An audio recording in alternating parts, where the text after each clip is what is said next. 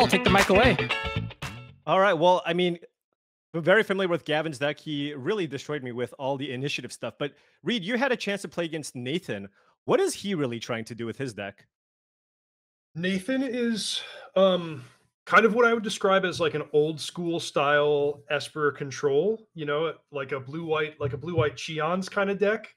But these days, I think that those decks tend to take a little bit of a different form just because the power level of the creatures has gone up so much that you never really play pure control. Like he's got the memory lapse, he's got the Wrath of God, he's got all that stuff, card drawing, but he still has creatures. And he actually beat me by being able to take, well, it was the Monarchy in one game and the Initiative in the next. So I think we're going to see a lot of that between these two players.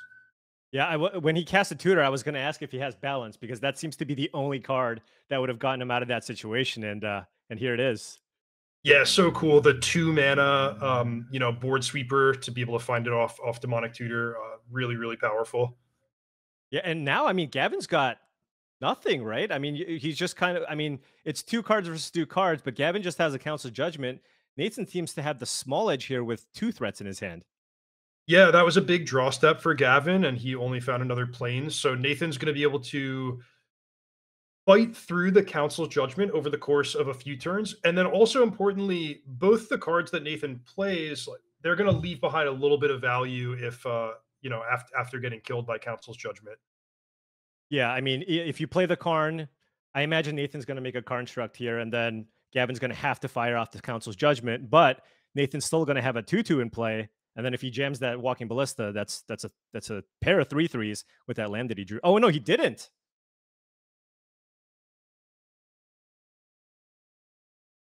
So no Karn struct. Went for the card here.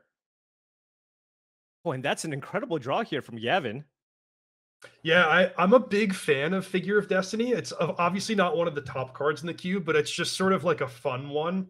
Um, uh, First of all, Blast from the Past that was fun to play and constructed in the old days, but also a 1 mana creature that you can get on the board early and then sometimes just dominates in situations like this. Although you don't, I don't take you as a Figure of Destiny player. When I think of Reed Duke, I don't think of somebody who plays a 1 mana Kithkin. Well, I mean, actually, funny enough, in the early days of playing constructed, Kithkin and White Weenie were some of my favorite decks. Um, Wow. and I was slow on the uptake with the red and white beatdown decks in Cube, but I've come to be like kind of a big fan of drafting monocolor aggro decks. What's cool about Figure of Destiny is if you get it early, it goes in either of those paths, either white or red, so you don't have to just guess or dive into one or the other on your first pick of the draft. Yeah. And I mean, Gavin really needs to find something here. That Walking Ballista kind of threatening to run away with this. Nathan has a bunch of mana and has nothing else to do with it other than filtering all of it into this Ballista. Mm, That's not going to get it done. Yeah, What are the your thoughts on torturous Andrel? drawing of the equipment post board sweeper. Why not? And the hits keep coming for Nathan. Uh, My thoughts on Anduril. Good question. It's clearly a really powerful card. It's kind of plays a role that it's ambiguous if you need that role in a lot of decks. So I would consider it a card that A is really, really good with Stoneforge Mystic. I'm not sure if Gavin has that card. Um, be good in certain types of matchups and games, like if you just kind of need that extra oomph to win a slightly longer grindier game. And then a card that's never embarrassing if you wind up a little bit short. You're trying to draft a monocolor deck, so you need a couple extra playables. But I could be wrong. Do you like it? I haven't really liked it too much, and obviously I don't really care too much about the legendary creature clause either. I think I did play it in one deck where I also had Skull Clamp and a bunch of mana creatures. I was like a Okay. green black mid range deck, so I had a bunch of mana elves, and it's a lot better if you can go turn 1 mana elf into turn 2 Anduril, and then maybe you can kind of go off with Skull Clamp. But yeah, it's not a card that I take early, and if I just kind of table it, then maybe I'll put it into my deck if it's okay. But yeah, something I'm not a huge fan of. But I mean, this game's basically over here, right, Reed? Yeah, I think so. The walking ballista just sticking on the battlefield is such a headache for Gavin's deck because think of him trying to rebuild, get a creature out there, get it equipped, and just knowing that basically like his next six little creatures are going to get killed. Not to mention Nathan with all this mana making the ballista bigger and bigger each turn.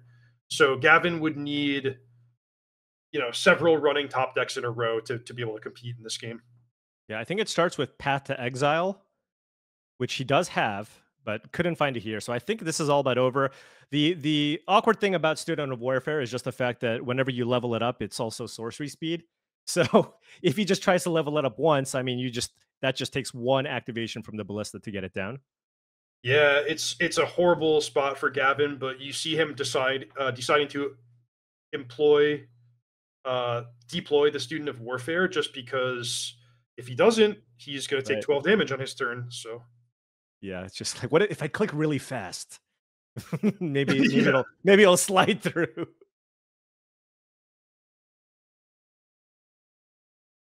it looks like Nathan picked like every card he could get that gives either Monarchy or Initiative. He even has a green card in his hand, the Undermountain Adventurer, that gives you Initiative.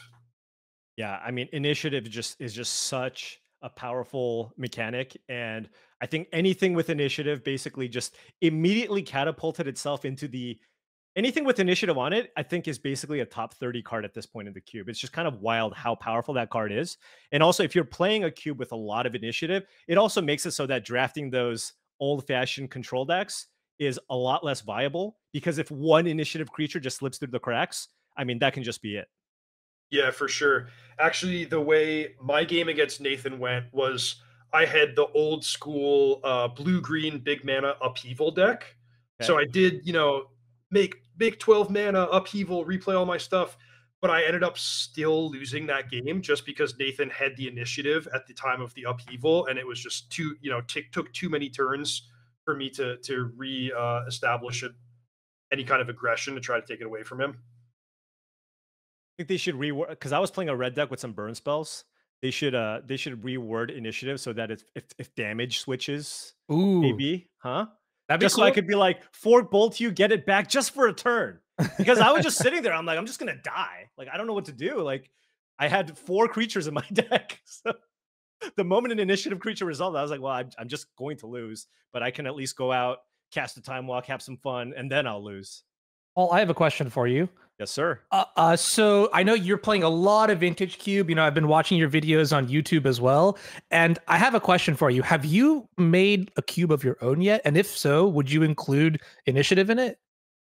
I have not made my own cube. I think I've just been desperately playing catch up this month as I've started delving into Vintage Cube. Put it this way, I haven't drafted Vintage Cube since I started working at Wizards, which was about 6.5 years ago. Oh, So a wow. lot has changed since then. You got a lot of homework. Yeah. I have a lot of homework. I think I finally caught up, minus the Aclazats. I finally caught up to most of the cards. So I think maybe now I'm kind of ready to start working on a cube. Would I include initiative? That's a really good question. I'm leaning towards no, though. I think it's just a little too swingy. I think Monarch, maybe a little smattering of Monarch is okay, but I think having that plus initiative really warps how you should be drafting a cube. Fair enough. Yeah, I think once you do finish your cube, it's going to be a fan favorite. So I'll definitely check in to see what that looks like. But probably also would make for a good YouTube. I wonder that, like, when it comes to designing cubes, I know I've talked to Gavin a lot about just like what happens in the background to make sure that your cube is robust and it appeals to a variety of players. But also, like, I mean, there are some cubes that are more for fun. Would you go that route, or would you try to make something that's like a bit more like competitively viable? I mean, there's a lot of different ways I think I would go about it. I think for example, I'm kind of known to enjoy drafting myself a control cube. So I Aha. could just make the most slow, ridiculously dirtily cube where everybody's just trying to draw cards and out mid range each other. I'm sure a lot of people wouldn't like that, but then I can also just go many other directions. I think that's a great thing about cube. Everybody can just build the cube the way that they like to include what they like because at this point we have 30 years of magic sets to draw from. So there's no real wrong way to build a cube. It's just kind of what are the last 50 to 60 cards in every cube is just kind of replaceable. A lot of the cards are replaceable. What do you want to do with those 60 cards is the question. Great way to put it.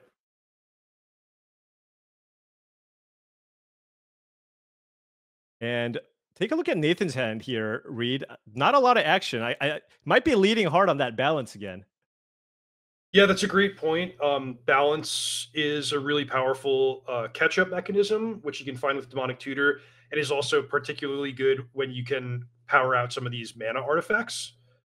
Um, he also has Ancestral Recall in his deck, so that alone, it's almost like I'll keep any hand with Demonic Tutor and a blue source, because you could just have an entirely new hand to work with by turn 3 if you want. But I think you're right that balance is probably going to be a default approach that Nathan might go for. A cool card on Gavin's side is Urza's Saga. Did you have a chance to notice what Saga targets he has? I think there's a Mox Pearl. There was a Mox Pearl, and I think that's what he ended up getting against me. I don't remember if he had something else.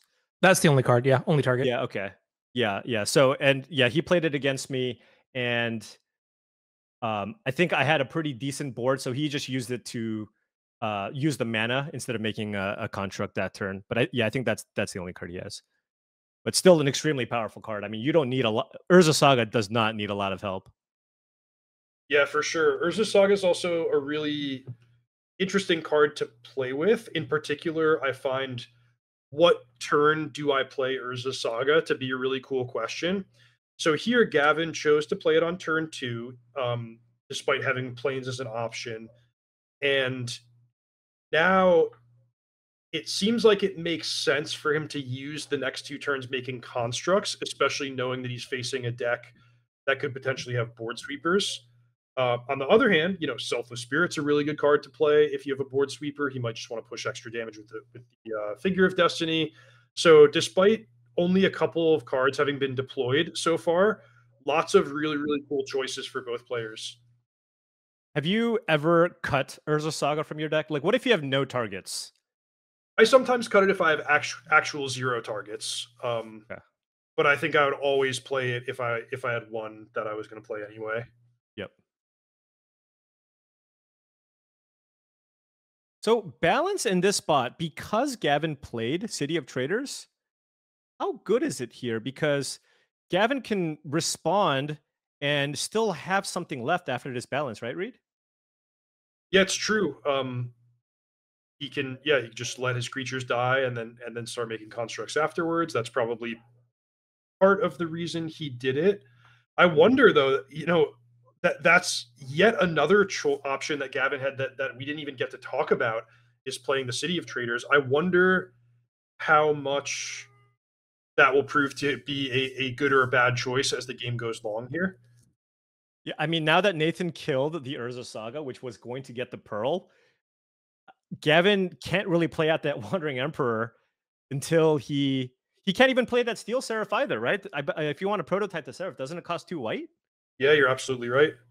So his choices, he could just play a mopey little Selfless Spirit, or he can make this his one big turn where he's going to lose the City of Traders.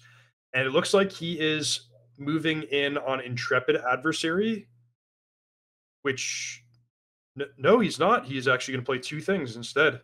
I have misclicked before. I don't know if this was a misclick on his part. I have 100%. I tried to cast a Bloodthirsty Adversary, tapped my mana, and then it came into play as a 2/2. I don't know if that's what happened to Gavin, but there was a little bit of a delay. He's pausing, right? Yeah, that makes me wonder the same thing. Well, this is the board. This is the board. So, yeah. So Gavin's kind of taking his shot, trying to push a lot of damage, get the game over with. I think it's going to work out poorly for him because Nathan can either manage this battlefield with Walking Ballista, or he can trade off his Lauren and then make the play that you outlined for us of Demonic Tutor for balance. yeah, I mean, it seems like a pretty good spot here. Although Gavin kind of used up a lot of resources. So, I mean, Nathan is going to be discarding more cards and also will be down to 2 lands if he chooses to go for the balance line. Oh, it's just Ballista, though. Yeah, this seems good. I mean, how can you turn it down? You kill 3 opposing creatures, then you still have Demonic Tutor to get Ancestral Recall, or something that takes the initiative, whatever your most powerful thing is, against an opponent who has only 2 planes on the battlefield. Yeah, really, really tough spot here for Gavin. I mean, Nathan immediately killing that selfless spirit can also kill the adversary. Just killing everything. And depending, I mean, now Gavin needs to draw land. That's a good start here because now the Steel Seraph means that Gavin can get in, I suppose, with the construct. I mean, you can just give the Containment Priest flying just to get in for extra damage but do you think Nathan wants to keep the Ballista alive here to be able to put counters on it? My instinct is that trying to manage this battlefield by putting counters on the Ballista is going to be too slow and puts Nathan at risk of getting kind of tempoed out. It all depends on what he wants to do with Demonic Tutor. So this is a spot where I think there's multiple paths Nathan can go down, but he just wants to make sure that he has some kind of reasonable, coherent game plan, and that he puts all of his resources towards that. So if he's gonna Demonic Tutor for, let's say, Wrath of God next turn, then he probably wants to just block with the Ballista and save some damage. If he's going to Demonic Tutor for a value card like Ancestral Recall, then maybe he takes a different approach. But I mean, this is the fun of getting to watch, one of the best players in the world navigate a game where he has Demonic Tutor and his whole, singleton deck of 40 cards available to him. Right. I mean, even if Nathan can just find a way to kill the Steel Seraph, that would also go a long way because all of a sudden that construct also becomes a 1/1 that's in play. So then Nathan could do something like block the Containment Priest and shoot the token. But playing the land here, I don't know what exactly is in Nathan's deck, so that's what makes this more exciting, I guess. It's like, could be anything. Yeah, he definitely has board sweeper options. Was there a dam in the draft? Yeah, he has dam here. Okay. But Okay. that's not his choice. Wow. So can he die here? I don't think so. He's at 7, right? So even if Gavin goes Council's Judgment, Nathan can kill off one of the 2/2s and then go down to 2?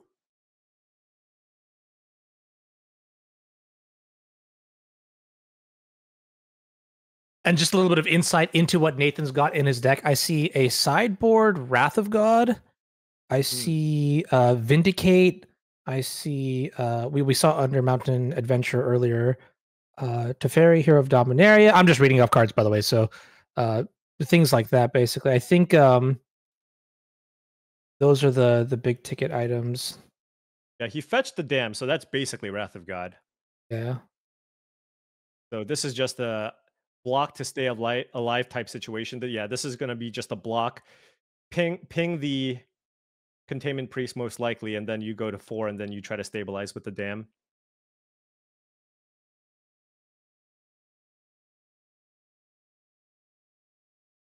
Okay. Depending on what he draws, Nathan could choose to just use the black mode of dam. That's also balance. Only a 1/1 construct, and then he can deploy Wedding Announcement. It seems like he's going to be fine to just cast the full value dam and then the Wedding Announcement. The problem then that once Wedding Announcement hits the battlefield, balance is going to be ineffective for the rest of the game. Right. The Wedding Announcement, you get the token at the end step, right? So you could play the announcement and then balance and then get the token after. That looks pretty good to me. And then keep the dam on the battlefield for the next creature, or keep the dam, in hand. Yeah, he will have to lose what, 3 of his lands here to go with the balance. But I think 2 talismans plus 2 triomes and the creeping tar pits probably. Oh, taking every card. Right. So he could have left dam in his hand, but he's electing to basically trade that 1-for-1 for Gavin's hand. So now we're gonna have wedding announcement, creeping tar pit, and the mana to activate it against just absolute nothing for Gavin. Gavin does get the first draw step, so let's not call it yet. But I mean, Nathan has fallen to a really good winning position here. Oh, that was awesome. Just emptying out your hand so that even if your opponent has a council judgment like the one that Gavin has, now Gavin is on just pure top deck mode versus wedding announcement and tar pit. And ooh, no. Wait, that is a top deck and a half. Oh my. Okay, wait a minute. It is a top deck, but no land just yet. Yeah, but you can imagine if Gavin finds a mana source next turn, he might just play the Dungeoneer and then attack and give it protection from creatures and win the game. I mean, it's possible. Yeah, it's absolutely possible, but we are drawing a card here, so Nathan's going, ooh, from the Catacombs. Oh, and he found a land! Yes! Okay. Let's go! Okay. I can't believe I'm rooting for the initiative. Why are you? Why are you? Game 3, baby, one time! Okay. So Nathan could get Steel Seraph for lifelink to give something a lifelink and get up to 5. You can take the initiative back. You take the initiative back, so then Gavin doesn't get to forage on his upkeep. Oh, March is great. March is looking good as well. I agree. Yeah, you can just. Still can ponder. You can march the Dungeoneer, and then still attack and get the initiative back, right? Yeah, that checks out. Not expecting a lot of haste creatures or burn spells from Gavin's deck. Found the answer, Nathan, with that Ancestral. Oh, Gavin almost came back here. It looks like we're on track for Nathan to knock Gavin out and make the finals. I know Gavin was kind of really looking forward to getting to enter the ring with his own cube and his own event after being mostly in the booth for the previous weeks. So this was cool that he got to put on a good show for us and make it close. But it seems like Nathan's going to be punching his ticket. Yeah, I mean, when we were preparing for this, he did say that he thought he had an 85% shot of winning the whole thing because it is his cube. So I think the 15% part happened. You know what's funny? Nathan Steuer. Yeah. Nathan literally said, I'm the 15% when Gavin said that. Oh, did he really? Yeah, he really did. So it's hilarious. I love trash talk. Good trash talk makes my day. Man. I hope to one day win enough matches that I can engage in trash talk with these guys. I think you've won your fair share, Reed. I think you've won your fair share of matches. I'll tell you guys, it's tough out there. I played this a handful of weeks, and I got 0 easy matches. Put it that way. I won a couple of them, but for the most part, it was like scraping, like 0-1, 1-1. I mean, look, they get some pretty awesome lineups for this. It's almost like what you would expect out of a PT top 8, right? It's pretty close. There's a lot of, I mean, you got your Hall of Famers here. We got you on here sometimes. We have the 2 LSVs. We have, I mean, there's just a lot of great competition in these drafts. All right, and speaking of great competition, that is Nathan Steuer defeating Gavin Thompson.